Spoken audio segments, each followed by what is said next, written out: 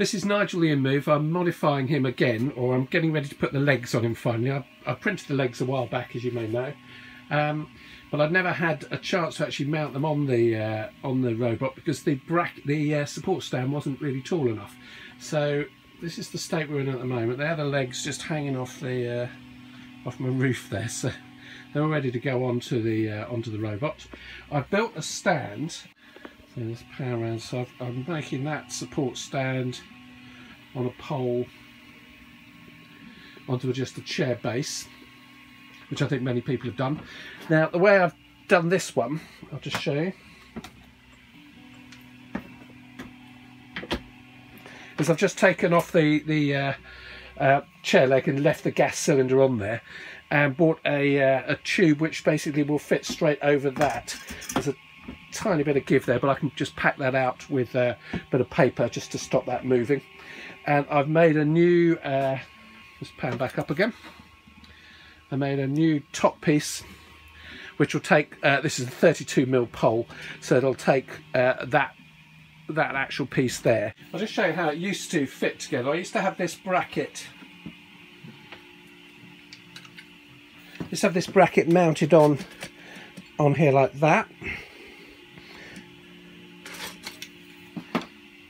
And that used to sit on those on my old video stand, which was fine for ages and ages until I built the legs, obviously.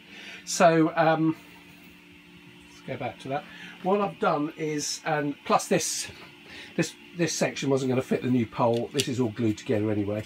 This is a Thingiverse part you probably recognise. So I've sort of vaguely copied that, which is this new section. That was my version 1, and it didn't quite fit. I wanted it to get into sit in there, but it didn't quite sit low enough. There's a small support section in the front there, you can just see, which was just snagging on there. So I've just reprinted that. And that's my version 2 of that. So I've just knocked out the edges of that. That now fits in there as I want. I think on the designs, it is shown drilled through the base here, but I've always put an L bracket and drilled it into the sides of these. As you can see on these original ones, just to give it more structure. So this is going to do the same idea. It's going to have the L, just L angles, so they'll just sit in like that and drill through this into the support structure here. So I'm going to mount that on there, and then I've also got to check the length of the leg against the pole. I'm not sure if I've got to cut that pole down slightly, probably very slightly, just so the legs sit above the base of the above the chair leg base, but I'm not sure, so I'm gonna measure that up and just screw all this together. So that's the next thing I'm going to do. It's just a close up. I've got the bracket now mounted on the base of the InMoov. I had to file down just these corners slightly because these were sticking out. These weren't particularly accurate, these L pieces I bought from the hardware shop. So out of a packet of 10, they varied in hole point and diameter as well. But I managed to get the original one I measured. Obviously I'd cut my holes too, but I managed to get them all in. So I've re-drilled holes through the side, so there's 4 bolts on the sides, 4 at the top, so it's as solid as it's going to be. I've also got a slot in here, so the cable, if I put cables into the tube, I can, if I slot the bottom of the tube, I can bring cables up and out from here. Okay, so that's ready to take a bolt through. There's another bolt that will go in the side here, that way. Got to drill out the pole to take the bolts. This is all screwed on now, as I was saying. So I'm going to mount it on the pole just to get a height. Put the legs up, offer the legs up against it, see how high the feet are. I think the feet are going to be a bit high on the stand at the moment, but we'll soon find out. So that's the next thing. Okay, I've got the bracket on the pole. I've got the InMoov mounted on the bracket and everything. So you can see I've bolted through. I can turn that around. So I've got a bolt through there, bolt through there. I put a draw wire in there because I put it, as I'm saying, I've got a slot in there. I've got a slot at the bottom of the pole. So I'm going to put the power supply at the bottom. So that's all in. It's pretty structural. Just pan down. You can see the bottom slot there. I've just brought the cable out the bottom there. Some people I've seen have actually cut off a couple of the legs, so it's just a 3-legged stand, and then put the whole, 3-base stand, and put the whole legs further down. But I'm a little bit concerned it's going to be a bit top heavy. It might fall over, so I'm not going to risk that. So I'm going to put the legs on, and you'll see how it fits. So let's just come back up here again. I'll just move the camera out of the way. So as I showed you earlier, I've glued these top sections on, just that bit with super glue just onto the top of the leg, so they're finally one piece. I'm going to mount those on the InMoov. So as you can see, that will just slot in there. I've got the screw heads, I've just countersunk in slightly. I mean, they're not going to get in the way.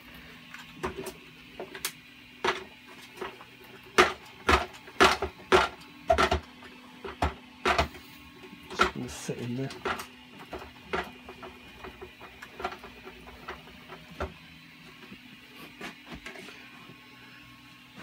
There's the other one on.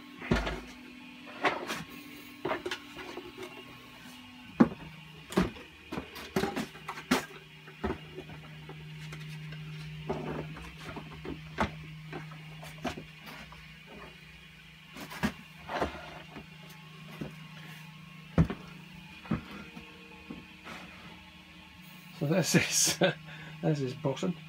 So as you can see, there's the legs, and they come to a good height on the base of the stand. Actually, if I just rotate that around, they're just touching the base of the stand. So I think that's going to work out fine. I haven't bolted on these bits yet, just because I haven't really finished this off. But I'm going to fix them on, and I've noticed on Gail's website he's got a brace that goes across the pole, because he's got it on like a trolley. So I think I'm going to build a little brace which will lock it off at down here to stop these moving.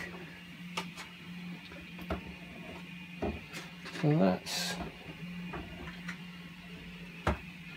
that's the legs.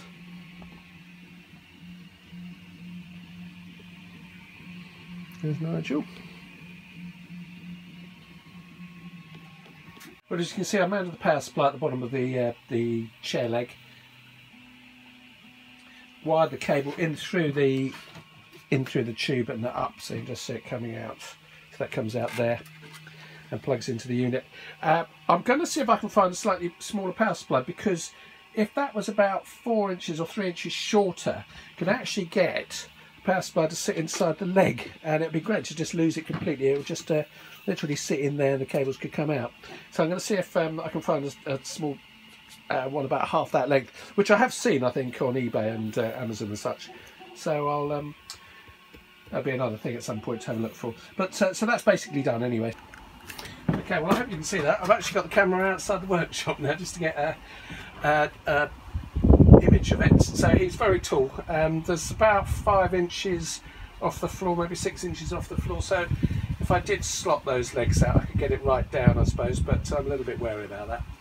So he's finally on a little trolley, so I can move him around, because he's been fixed on the old camera stand for quite a while. You can see that there. So it's been a bit awkward to get it moving around the room. So just put him over there. So I can out wheel him. He rotates. Cable down there is going to be for power supply, which I mount at the bottom.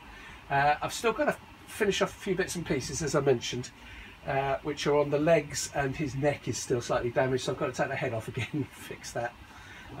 But apart from that, he's sort of fully working. My computer in the workshop's packed up, so I've got to sort out that before I can get him up and running. But I'm going to put a small computer on him, so he's self-contained at some point, that he can, it doesn't have to be plugged into anything. And I've also been messing around with controlling him with a PS4 controller, which seems to work quite well.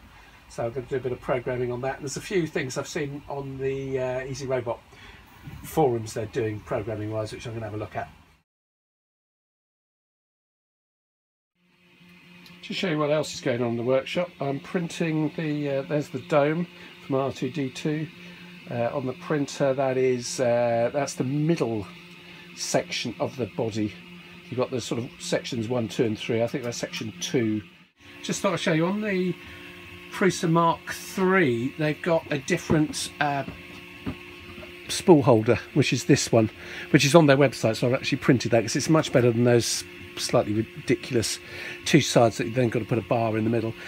This bit is a Thingiverse item. If you search, I'll put the link up on it, but if you search sort of Prusa spool holders and filament guides, so this is off the Mark III downloads. You can download the STLs for the Mark III, and that's just another Thingiverse thing, but it's made a lot of difference because that'll just lift off rather than having to put a piece of support through the middle, and it'll take wide spools, that one as well. So and it's a Fiesta print, so it's really worth it. Now here's the dome, as I was mentioning earlier. I've got the Lazy Susan in it, it's upside down at the moment, so it's not the right way up. These pieces will point down, but just to see if it will fit.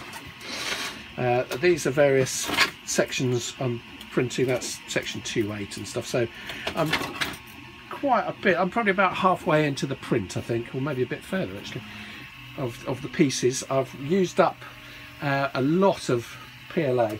I think I'm on my 6th, maybe 7th reel, something, 6th reel maybe. Yeah, I reckon I'm on the 6th reel. But I have printed some other bits and pieces in the meantime. As I said, I printed that support, I printed a couple of the pieces for the, I printed that was my first attempt for the InMoov base.